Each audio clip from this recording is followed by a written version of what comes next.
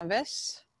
So the class description, they build a portfolio, which I'm going to show you what it looks like, of 15 artworks. Some of them are going to be sketchbooks. And then they just do a little bit of writing about them. They need to show these principles: line quality, light and shade, rendering of form, composition, surface manipulation, illusion of depth, and mark making. Other than that, they're going to be using their own concentration, so whatever they choose. So first I'm going to show you on Canvas actually how you can look up the information. So if you go to their main page, you have it in modules. So you're going to see the class lessons work here. Right now they're working on their still life, the sketchbook. They're going to do sketchbook for each assignment. They're signing up for the AP test. Their fee is due before October 30th. So make sure you get that in. It's good for them to take the test because they get college credit, and it's really nice to have their portfolio done. And next they're going to do an emulation of their favorite artist based on their concentration. But I'm going to show you, like, when they look at the website,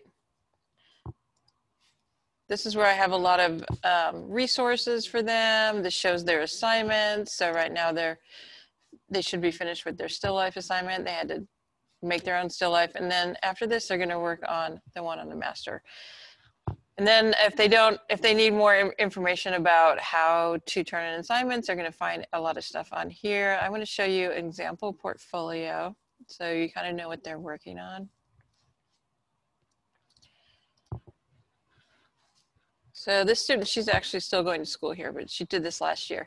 So they're going to put it in this format. They actually are going to start working their portfolio starting in November. So as soon as they pay, then we can start uploading. So they put in their artwork, and she did it based on emotions, portraits based on different emotions. So this was from a statue. So they write their process and what they're working on with each one. Last year, we only put in 10 because of the pandemic. So I think they're going to do 15 now. And this was the final one where it was like accepting oneself. So it was kind of like all the emotions that someone goes through. They didn't have to turn these in last year because they had to do it by themselves. Then they write a concentration statement. So she explored phases in which a person feels loneliness to acceptance of their feelings. And then that's it. It's pretty easy.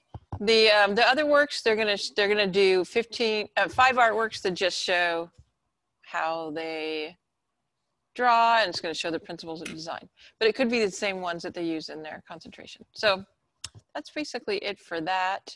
I was gonna show you another example of a concentration. Jenny Lee did self-portraits. So each one was sort of a different part of herself, like how she deals with emotions.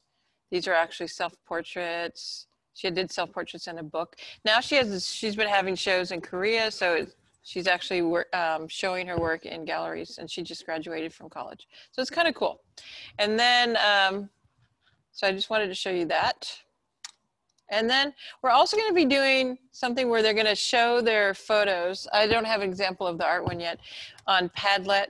So we're going to be doing our critiques on here. And then I had them start an account today or the other day. And then tomorrow we're going to be going over it. But they're going to be adding their photos on here, and then they're going to share with each other. These are some of my photos. I did this for my photography classes. And so it's sort of a closed system. So it's going to be a really good place for them to see each other's work and do critiques. And the way I grade, it's pretty simple. As long as they turn things in, they're going to be fine. Usually the art classes are really great. So their grades are just going to be based on turning things in. If they don't turn things in, you're going to see some very low grades because they're worth a lot of points. So make sure that you help them to get things in. They're going to be doing most of their work on their own. So we have so little time in class. They're going to be doing a lot of work on their own, but I think these kids are really capable. They're so amazing this year, and they all know what they want to do already. So I'm very excited about it. And then in terms of a show, we don't know if we're having a show in person or online, depends on if we come back to school. We like to have a show usually at the end of the year. We have a really great art room, and we have an AP room where they just love to put all their work on the walls. So we'll see if we can do it in person, and we can meet with everybody, or we might just find an online forum, which I haven't found yet. And anyway, I hope I get to meet all of you. Let me know if you have any questions.